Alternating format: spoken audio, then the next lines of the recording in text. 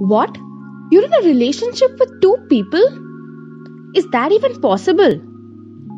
So, whom do you really love then? Yes, it is possible and valid, and it's called polyamory. Join us in this video as we explain polyamory to you and what it means to practice it.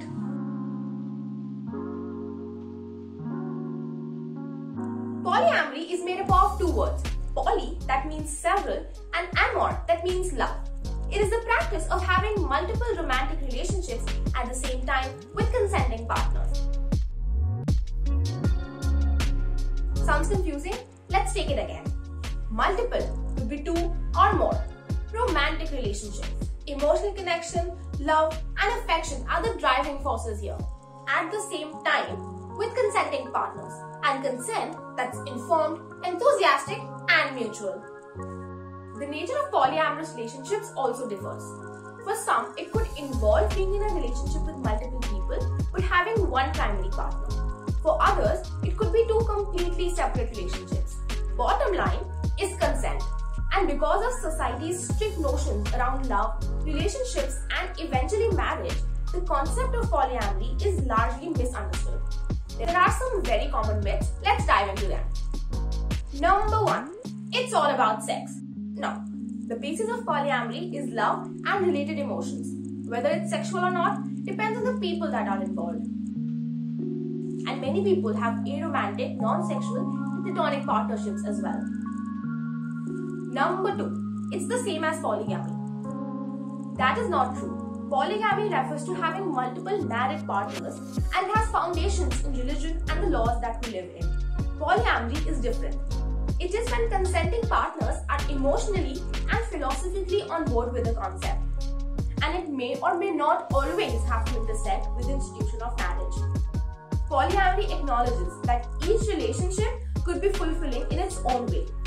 It could be by raising a child together, taking up financial responsibilities, or building a house. Number 3. Polyamory justifies cheating. No, it does not. Cheating is when someone does something behind the other person's back without their consent.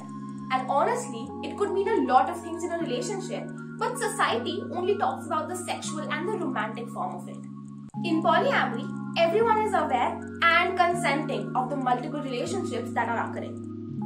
And polyamorous couples stress on the importance of openness, consent, and communication. So how does this really work? Like any healthy relationship, a polyamorous partnership is built on consent, respect, trust, and empathy. Partners in polyamory define their own boundaries and negotiate the terms of their relationship. And of course, jealousy can manifest. It is a part of human nature, but it can be managed with trust and establishing boundaries. Because polyamory involves being emotionally available to more than one person at a time, communication is key, which even many polyamorists could fail at.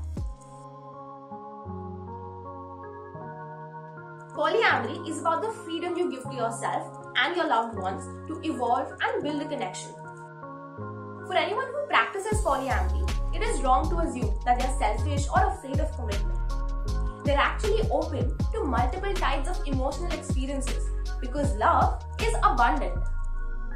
In fact, you can see polyamory as the main character energy, where you are the center of your life, surrounded by a network of love, honesty, and meaningful relationships. We'll let you think about it. What are the ways you explore love in your life? Tell us in the comments below.